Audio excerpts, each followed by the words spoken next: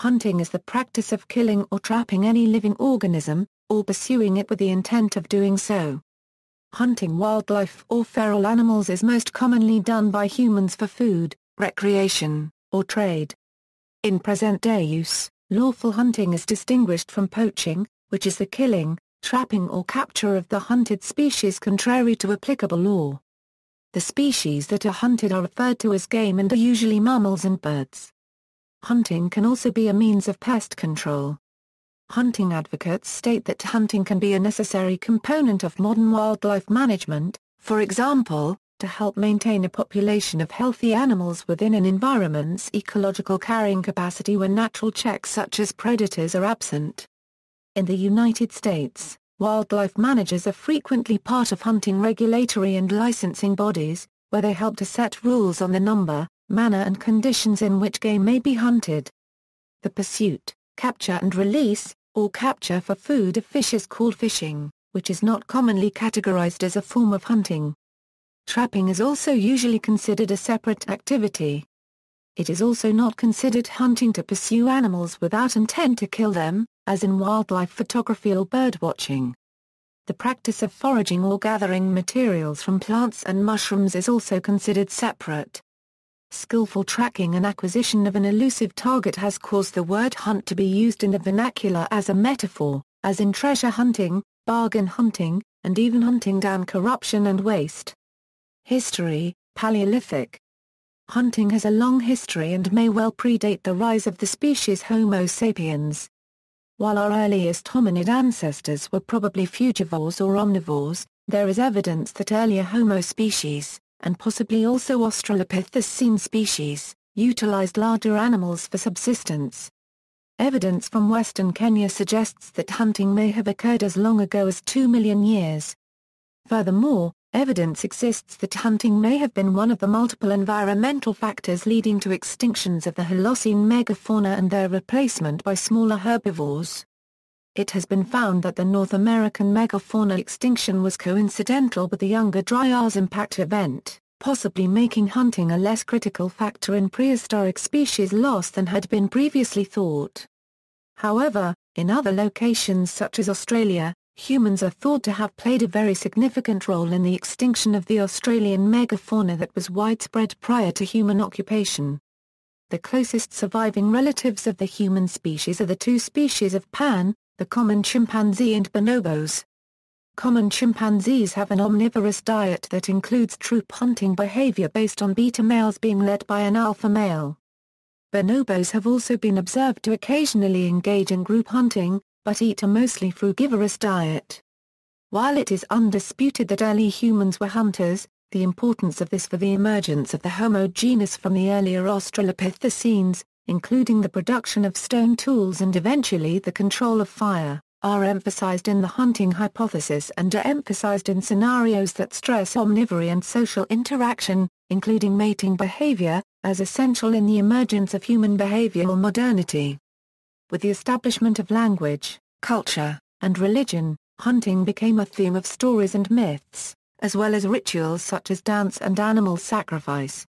Hunting was a crucial component of hunter-gatherer societies before the domestication of livestock and the dawn of agriculture, beginning about 11,000 years ago.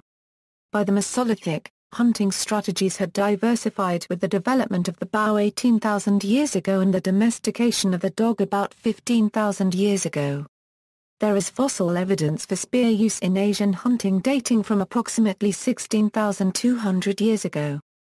Many species of animals have been hunted throughout history.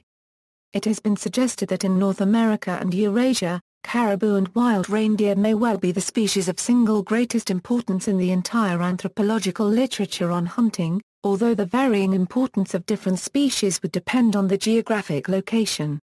Hunter-gathering lifestyles remained prevalent in some parts of the New World, sub-Saharan Africa, and Siberia, as well as all of Australia, until the European Age of Discovery. They still persist in some tribal societies, albeit in rapid decline. Peoples that preserved Paleolithic hunting-gathering until the recent past include some indigenous peoples of the Amazonas, some Central and Southern African, some peoples of New Guinea, the Mlabri of Thailand and Laos, the Veda people of Sri Lanka, and a handful of uncontacted peoples. In Africa, the only remaining full-time hunter-gatherers are the Hadza of Tanzania. Criticism. Archaeologist Louis Binford criticized the idea that early hominids and early humans were hunters.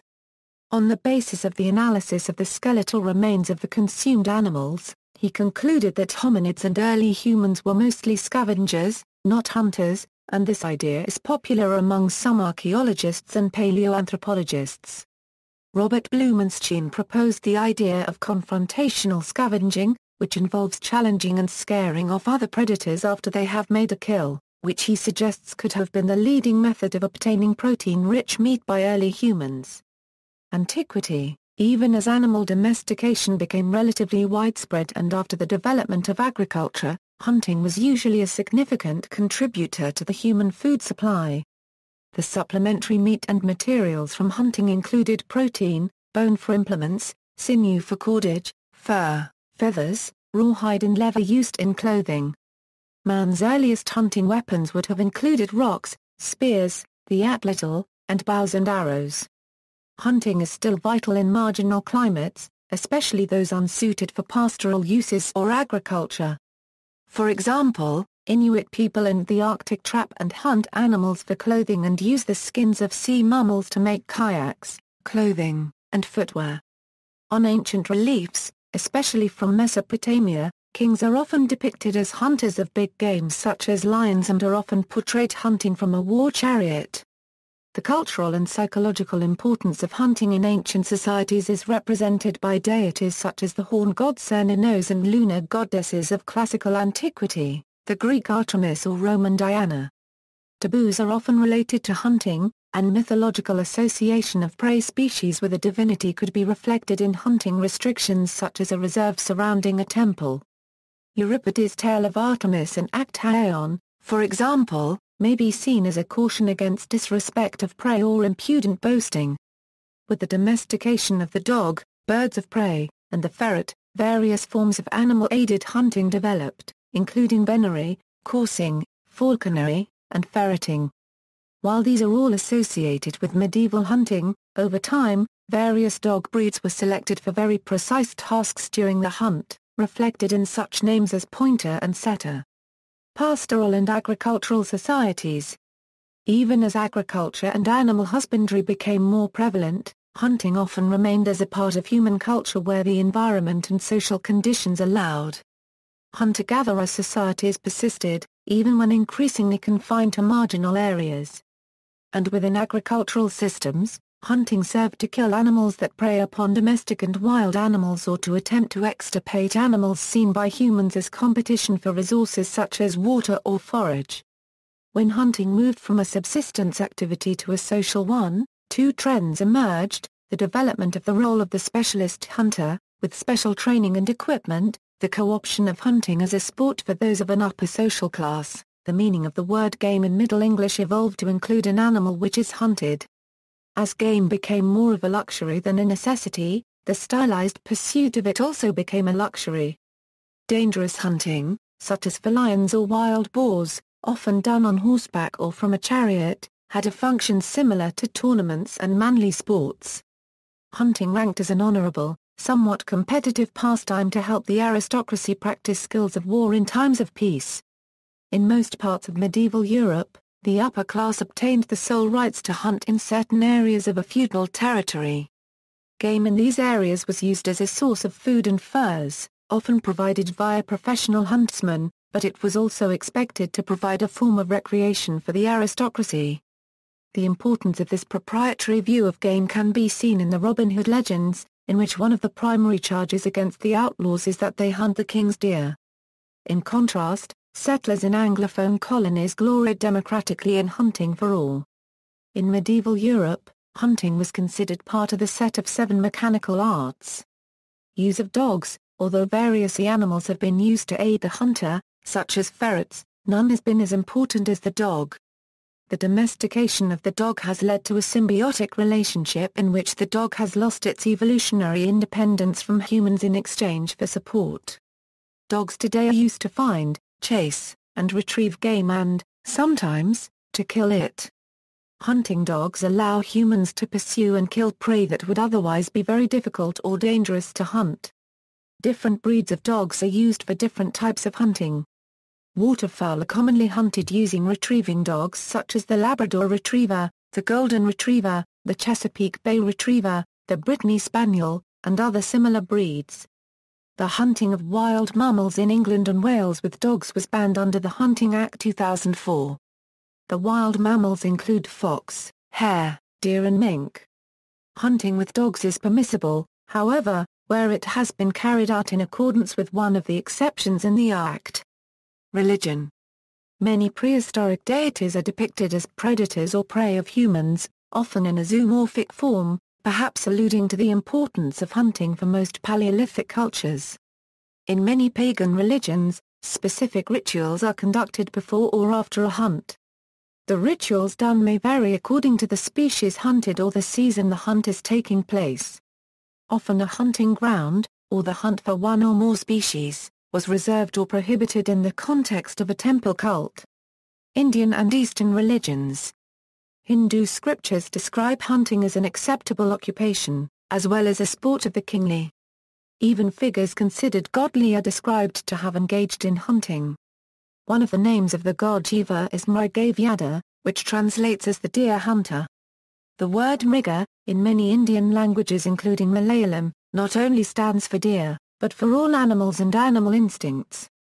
Shiva, as Mrigavyada, is the one who destroys the animal instincts in human beings. In the epic Ramayana, Dasharatha, the father of Rama, is said to have the ability to hunt in the dark. During one of his hunting expeditions, he accidentally killed Ravana, mistaking him for game. During Rama's exile in the forest, Ravana kidnapped his wife, Sita, from their hut, while Rama was asked by Sita to capture a golden deer, and his brother Lakshman went after him. According to the Mahabharata, Pandu, the father of the Pandavas, accidentally killed the sage Kindama and his wife with an arrow, mistaking them for a deer. Krishna is said to have died after being accidentally wounded by an arrow of a hunter. Jainism teaches followers to have tremendous respect for all of life.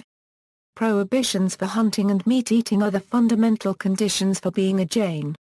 Buddhism's first precept is the respect for all sentient life. The general approach by all Buddhists is to avoid killing any living animals. Buddha explained the issue by saying all fear death. Comparing others with oneself, one should neither kill nor cause to kill. Christianity, Judaism, and Islam. From early Christian times, hunting has been forbidden to Roman Catholic Church clerics. Thus the Corpus Juris Canonici says, "We forbid to all servants of God hunting and expeditions through the woods with hounds. And we also forbid them to keep hawks or falcons." The Fourth Council of the Lateran, held under Pope Innocent III, decreed, "We interdict hunting or hawking to all clerics." The decree of the Council of Trent is worded more mildly, "Let clerics abstain from illicit hunting and hawking," which seems to imply that not all hunting is illicit, and canonists generally make a distinction declaring noisy hunting unlawful, but not quiet hunting. Ferraris gives it as the general sense of canonists that hunting is allowed to clerics if it be indulged in rarely and for sufficient cause, as necessity, utility or honest recreation, and with that moderation which is becoming to the ecclesiastical state. Ziegler, however, thinks that the interpretation of the canonists is not in accordance with the letter or spirit of the laws of the Church.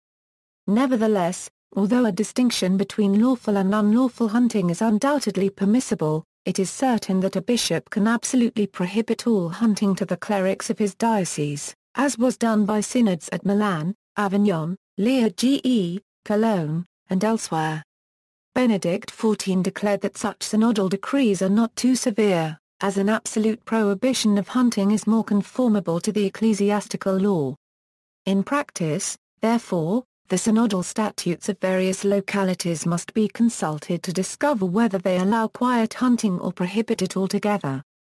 It is important to note that the Bible places no such restrictions on any Christian, as most do not observe kosher dietary laws. Hence Protestant clerics, Catholic lay parishioners, and Protestants have no religious restrictions on hunting. This is in accord with what is found in the Acts of the Apostles 15:28-29, and 1 Timothy 4:4. Jewish hunting law, based on the Torah, is similar, permitting hunting of non-preying animals that are considered kosher for food, although hunting preying animals for food is strictly prohibited under rabbinic law. Hence, birds of prey are specifically prohibited and non-kosher. Hunting for sport, and not for food, is also forbidden in rabbinical law. Islamic Sharia law regarding hunting is the same as Jewish law, in that only non-preying animals that can be considered halal for food can be hunted, but only for food and not as sport. National traditions, New Zealand. New Zealand has a strong hunting culture. The islands making up New Zealand originally had no land mammals apart from bats. However, once Europeans arrived, game animals were introduced by acclimatization societies to provide New Zealanders with sport and a hunting resource.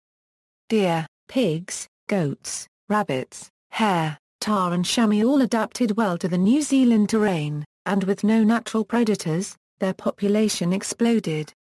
Government agencies view the animals as pests due to their effects on the natural environment and on agricultural production, but hunters view them as a resource. Shikar. During the feudal and colonial times in British India, hunting was regarded as a regal sport in the numerous princely states, as many maharajas and nawabs, as well as British officers, maintained a whole corps of shikaris, who were native professional hunters. They would be headed by a master of the hunt, who might be styled Mir Shikar. Often, they recruited the normally low-ranking local tribes because of their traditional knowledge of the environment and hunting techniques. Big game, such as Bengal tigers, might be hunted from the back of an elephant. Regional social norms are generally antagonistic to hunting, while a few sects, such as the Bishnoi, lay special emphasis on the conservation of particular species, such as the antelope. India's Wildlife Protection Act of 1972 bans the killing of all wild animals. However, the Chief Wildlife Warden may, if satisfied that any wild animal from a specified list has become dangerous to human life, or is so disabled or diseased as to be beyond recovery, permit any person to hunt such an animal. In this case, the body of any wild animal killed or wounded becomes government property. Safari. A safari, from a Swahili word meaning a long journey, especially in Africa, is defined as an overland journey.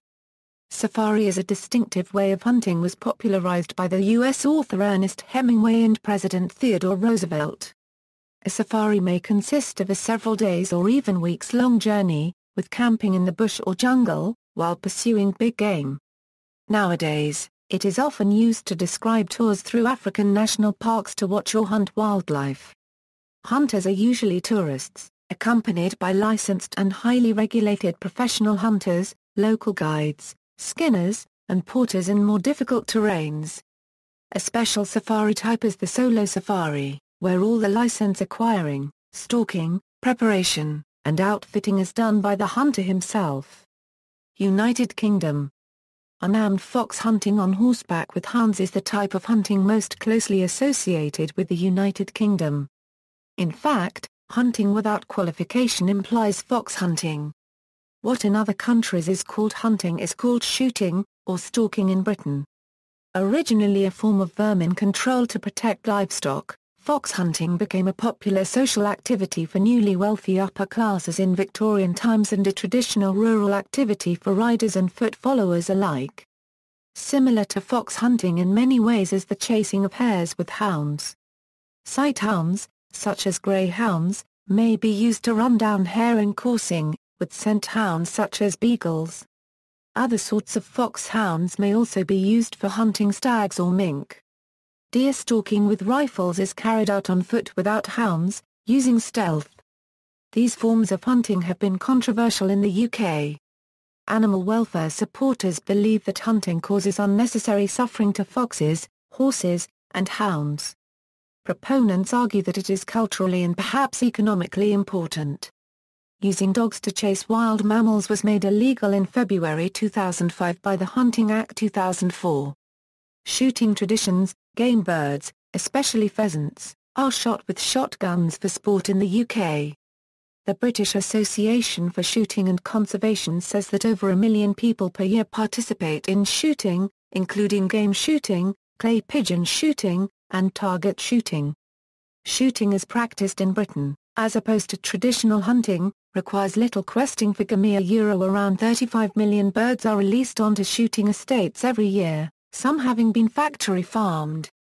Shoots can be elaborate affairs with guns placed in assigned positions and assistants to help load shotguns. When in position, beaters move through the areas of cover, swinging sticks or flags to drive the game out. Such events are often called drives. The open season for grouse in the UK begins on August 12, the so-called Glorious 12th. The definition of game in the United Kingdom is governed by the Game Act 1831. United States. North American hunting predates the United States by thousands of years and was an important part of many pre-Columbian Native American cultures. Native Americans retain some hunting rights and are exempt from some laws as part of Indian treaties and otherwise under federal law. Examples include eagle feather laws and exemptions in the Marine Mammal Protection Act. This is considered particularly important in Alaskan Native communities. Hunting is primarily regulated by state law. Additional regulations are imposed through United States environmental law in the case of migratory birds and endangered species. Regulations vary widely from state to state and govern the areas, time periods, techniques and methods by which specific game animals may be hunted. Some states make a distinction between protected species and unprotected species. Hunters of protected species require a hunting license in all states, for which completion of a hunting safety course is sometimes a prerequisite. Typically, game animals are divided into several categories for regulatory purposes.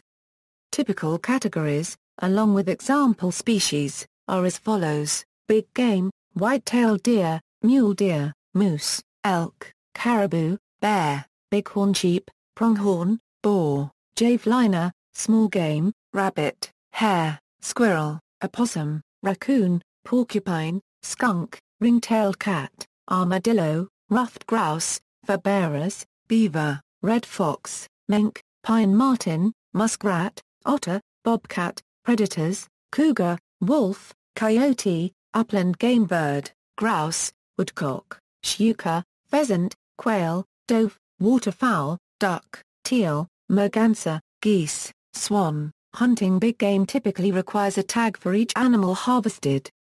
Tags must be purchased in addition to the hunting license, and the number of tags issued to an individual is typically limited.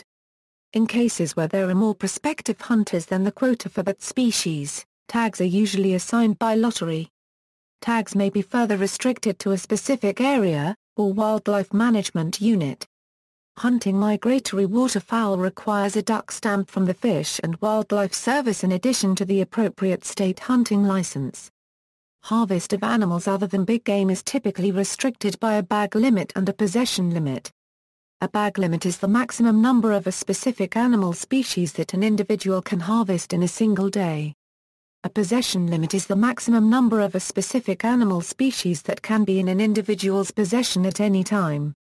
Shooting. Gun usage in hunting is typically regulated by game category, area within the state, and time period. Regulations for big game hunting often specify a minimum caliber or muzzle energy for firearms. The use of rifles is often banned for safety reasons in areas with high population densities or limited topographic relief. Regulations may also limit or ban the use of lead in ammunition because of environmental concerns. Specific seasons for bow hunting or muzzle-loading black powder guns are often established to limit competition with hunters using more effective weapons. Hunting in the United States is not associated with any particular class or culture. A 2006 poll showed 78% of Americans supported legal hunting, although relatively few Americans actually hunt. At the beginning of the 21st century, just 6% of Americans hunted. Southerners in states along the eastern seaboard hunted at a rate of 5%, slightly below the national average, and while hunting was more common in other parts of the South at 9%, these rates did not surpass those of the Plain States, where 12% of Midwesterners hunted. Hunting in other areas of the country fell below the national average. Overall, in the 1996–2006 period, the number of hunters over the age of 16 declined by 10%, a drop attributable to a number of factors including habitat loss and changes in recreation habits. Regulation of hunting within the United States dates from the 19th century. Some modern hunters see themselves as conservationists and sportsmen in the mode of Theodore Roosevelt and the Boone and Crockett Club. Local hunting clubs and national organizations provide hunter education and help protect the future of the sport by buying land for future hunting use. Some groups represent a specific hunting interest, such as Ducks Unlimited, Pheasants Forever, or the Delta Waterfowl Foundation. Many hunting groups also participate in lobbying the federal government and state government.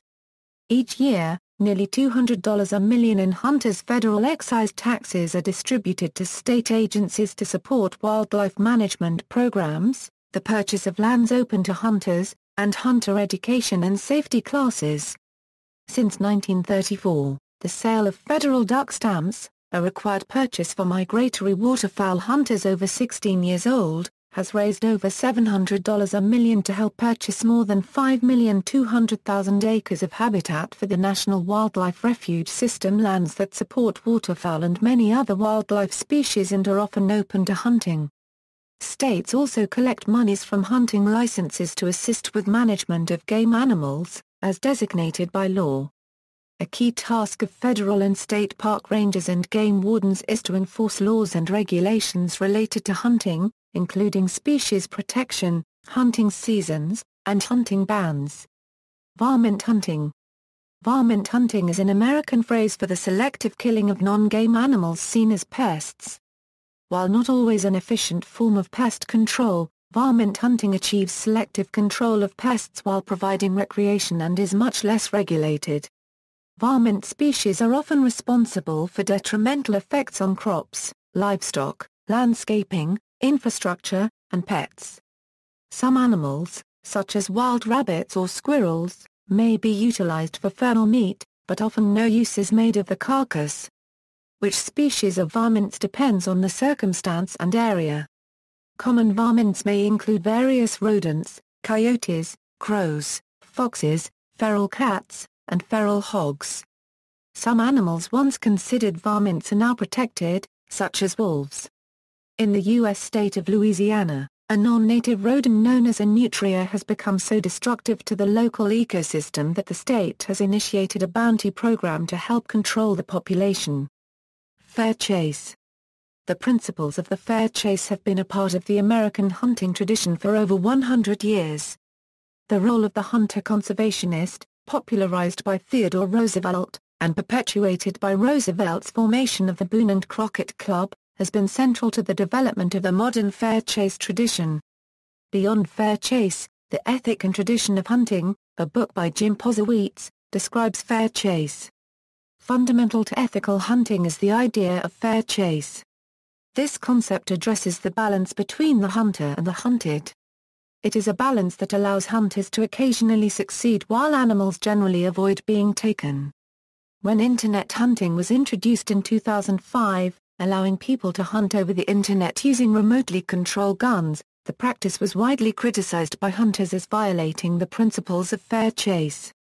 As a representative of the National Rifle Association explained, TNRA has always maintained that fair chase, being in the field with your firearm or bow, is an important element of hunting tradition. Sitting at your desk in front of your computer, clicking at a mouse, has nothing to do with hunting. One hunting club declares that a fair chase shall not involve the taking of animals under the following conditions: helpless in a trap, deep snow or water, or on ice. From any power vehicle or power boat. By jacklighting, or shining at night. By the use of any tranquilizers or poisons. While inside escape-proof fenced enclosures. By the use of any power vehicle or power boat for herding or driving animals, including use of aircraft to land alongside or to communicate with or direct a hunter on the ground. By the use of electronic devices for attracting, locating or pursuing game or guiding the hunter to such game, or by the use of a bow or arrow to which any electronic device is attached. Ranches, Indian black buck, nilgai, axis deer, fallow deer and barrasinger can now be found on hunting ranches in Texas, where they were introduced for sport hunting. Hunters can pay upwards of $4,000 as fees for hunting a barrasinger. Russia. The Russian imperial hunts evolved from hunting traditions of early Russian rulers Grand princes and Tsars under the influence of hunting customs of European royal courts. The imperial hunts were organized mainly in Peterhof, Tsarskoye Selo, and Gatchina. Australia. Hunting in Australia has evolved around the hunting and eradication of various animals considered to be pests. Native animals are hunted rarely in comparison to introduced animals such as camels and deer. There is some controversy regarding the rights of Aboriginals being allowed to hunt endangered species for food or ceremonial purposes. Japan. The numbers of licensed hunters in Japan, including those using snares and guns, is generally decreasing, while their average age is increasing. As of 2010, there were approximately 190,000 registered hunters, approximately 65% of whom were 60 years old or older. Wildlife management. Hunting is claimed to give resource managers an important tool in managing populations that might exceed the carrying capacity of their habitat and threaten the well-being of other species, or, in some instances, damage human health or safety. However, in most circumstances carrying capacity is determined by a combination habitat and food availability, and hunting for population control has no effect on the annual population of species. In some cases, it can increase the population of predators such as coyotes by removing territorial bounds that would otherwise be established, resulting in excess neighboring migrations into an area, thus artificially increasing the population. Hunting advocates assert that reduces intra-specific competition for food and shelter, reducing mortality among the remaining animals. Some environmentalists assert that introducing predators would achieve the same end with greater efficiency and less negative effect, such as introducing significant amounts of free lead into the environment and food chain. Management agencies sometimes rely on hunting to control specific animal populations, as has been the case with deer in North America. These hunts may sometimes be carried out by professional shooters, although others may include amateur hunters. Many U.S. city and local governments hire professional and amateur hunters each year to reduce populations of animals such as deer that are becoming hazardous in a restricted area, such as neighborhood parks and metropolitan open spaces.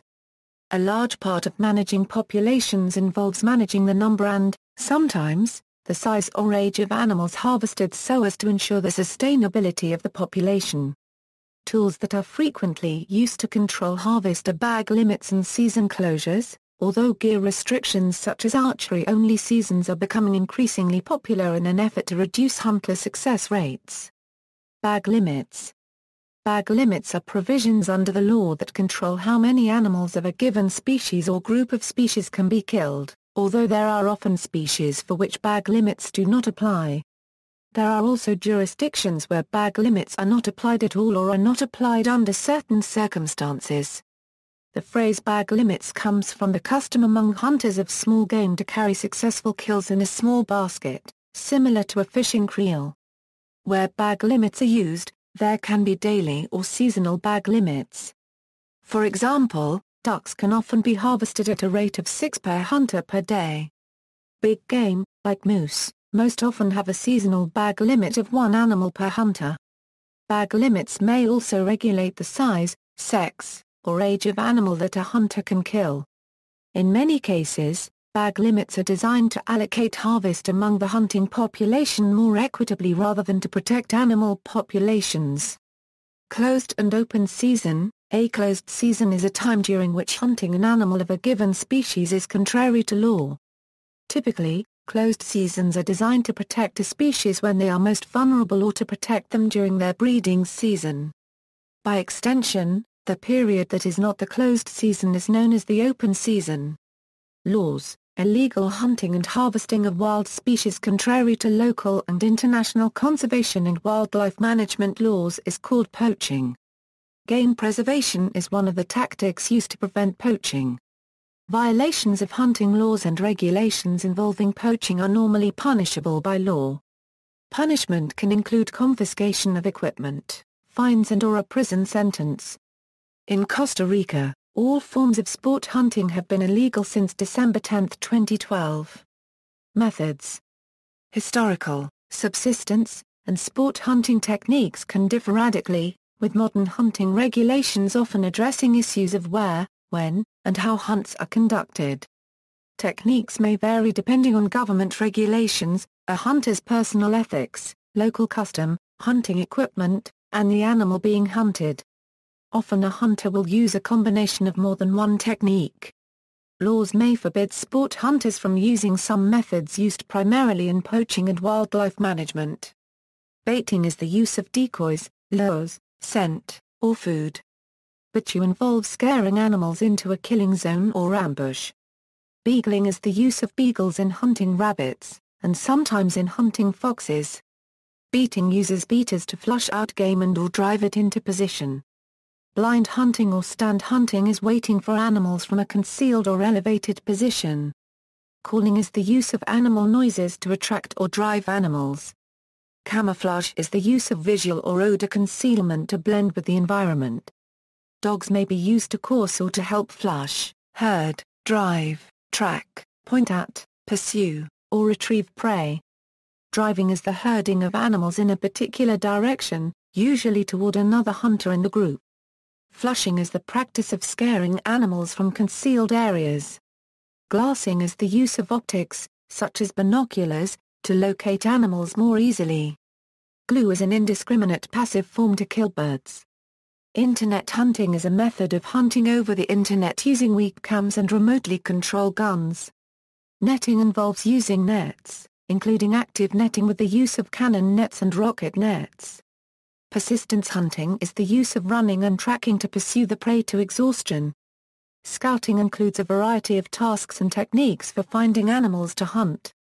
Lunar theory says that animals move according to the location of the moon in comparison to their bodies and is said to have been used long before this by hunters to know the best times to hunt their desired game.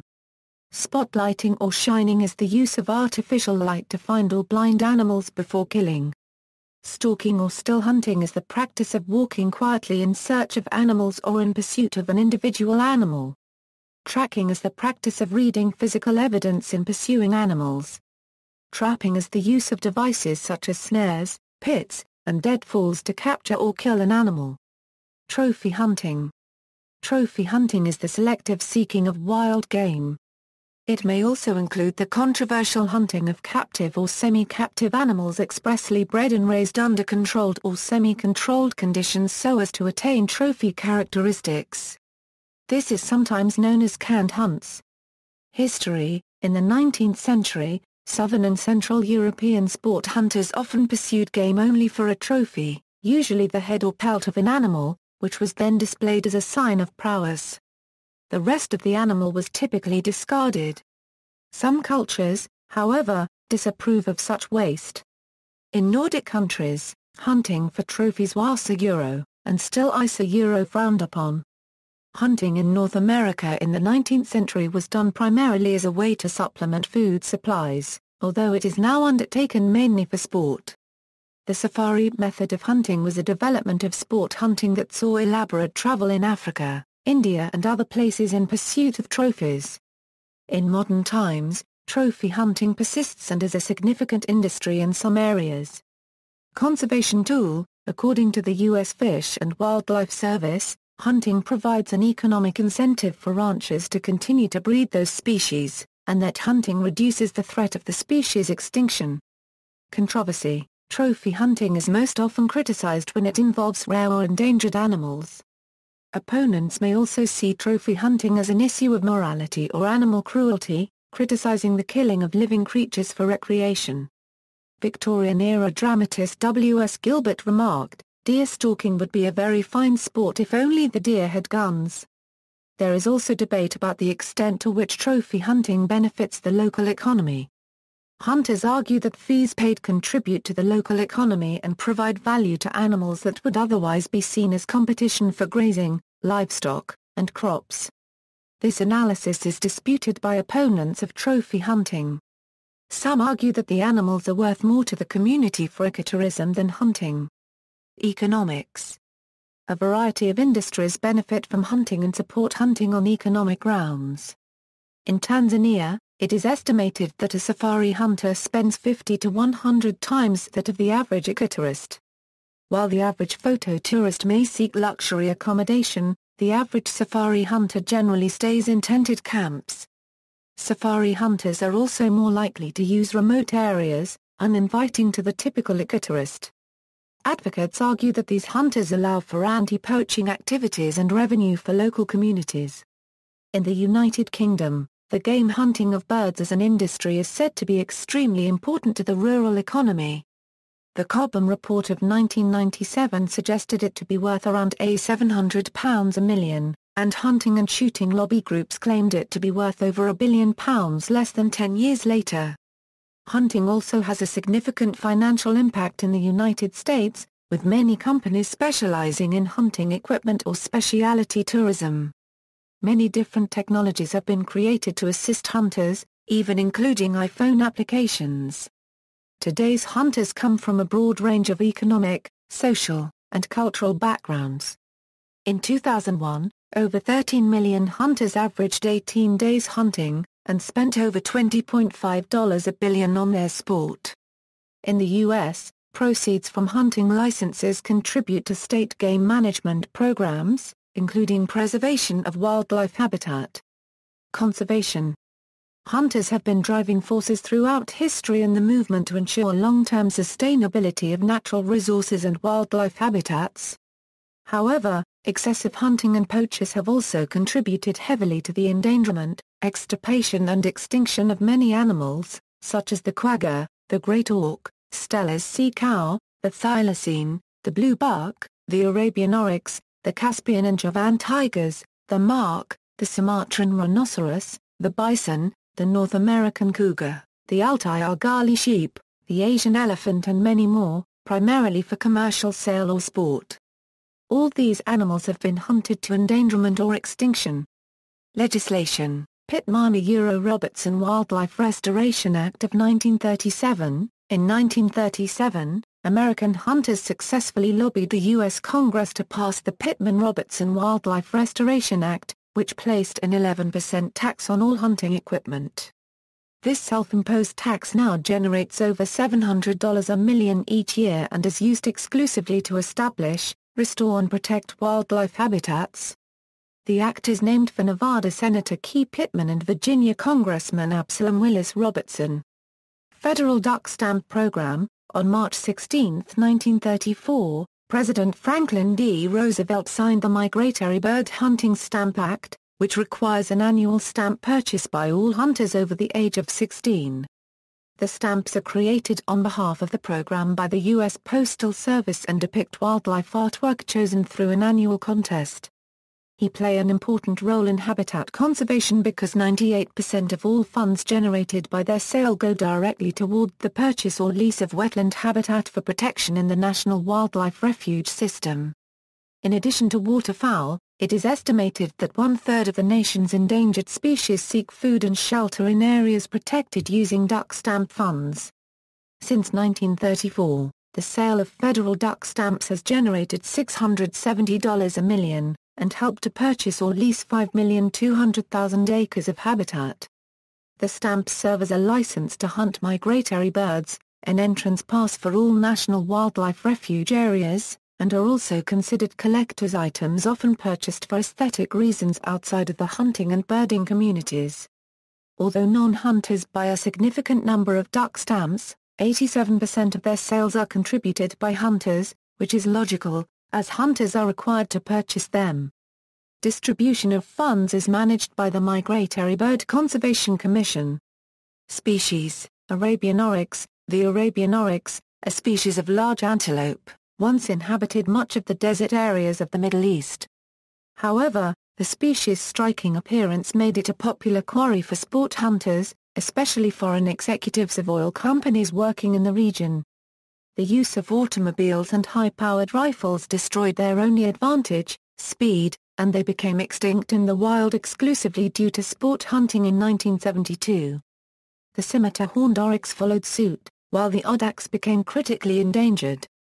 However, the Arabian oryx has now made a comeback and been upgraded from a Euro-OE extinct in the wild Euro to a Euro-OE vulnerable Euro due to conservation efforts like captive breeding. Mark. The mark is an endangered species of wild goat which inhabits the mountains of Central Asia and Pakistan.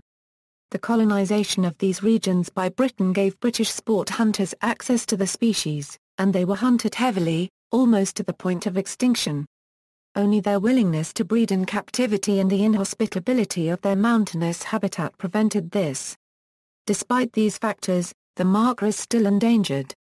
American bison. The American bison is a large bovid which inhabited much of western North America prior to the 1800s, living on the prairies in large herds. However, the vast herds of bison attracted market hunters, who killed dozens of bison for their hides only, leaving the rest to rot. Thousands of these hunters quickly eliminated the bison herds, bringing the population from several million in the early 1800s to a few hundred by the 1880s. Conservation efforts have allowed the population to increase, but the bison remains near threatened. White rhinos. The Journal of International Wildlife Law and Policy cites that the legalization of white rhinoceros hunting in South Africa motivated private landowners to reintroduce the species onto their lands. As a result, the country saw an increase in white rhinos from fewer than 100 individuals to more than 11,000, even while a limited number were killed as trophies. However, the illegal hunting of rhinoceros for their horns is highly damaging to the population and is currently growing globally, with 1,004 being killed in South Africa alone according to the most recent estimate. Other species. According to Richard Conniff, Namibia is home to 1,750 of the roughly 5,000 black rhinos surviving in the wild because it allows trophy hunting of various species. Namibia's mountain zebra population has increased to 27,000 from 1,000 in 1982. Elephants, which are gunned down elsewhere for their ivory, have gone to 20,000 from 15,000 in 1995. Lions, which were on the brink of extinction from Senegal to Kenya, are increasing in Namibia. In contrast, Botswana has recently been forced to ban trophy hunting following a precipitous wildlife decline. The numbers of antelope plummeted across Botswana, with a resultant decline in predator numbers, while elephant numbers remained stable and hippopotamus numbers rose. According to the government of Botswana, trophy hunting is at least partly to blame for this, but many other factors, such as poaching, drought and habitat loss are also to blame. Uganda recently did the same, arguing that the share of benefits of sport hunting were lopsided and unlikely to deter poaching or improve Uganda's capacity to manage the wildlife reserves. Studies. A scientific study in the journal, Biological Conservation, states that trophy hunting is of major importance to conservation in Africa by creating economic incentives for conservation over vast areas, including areas which may be unsuitable for alternative wildlife-based land uses such as photographic ecotourism. However, another study states that less than 3% of a trophy hunter's expenditures reach the local level, meaning that the economic incentive and benefit is minimal, particularly when we consider the vast areas of land that hunting concessions occupy. Financial incentives from trophy hunting effectively more than double the land area that is used for wildlife conservation, relative to what would be conserved relying on national parks alone according to Biological Conservation, although local communities usually derive no more than 18 cents per hectare from trophy hunting. Trophy hunting has been considered essential for providing economic incentives to conserve large carnivores according to research studies in conservation biology, Journal of Sustainable Tourism, Wildlife Conservation by Sustainable Use, and Animal Conservation. Studies by the Center for Responsible Tourism and the IUCN state that ecotourism is a superior economic incentive, generating twice the revenue per acre and 39 times more permanent employment. See also. References. Further reading. External links, media related to hunting at Wikimedia Commons.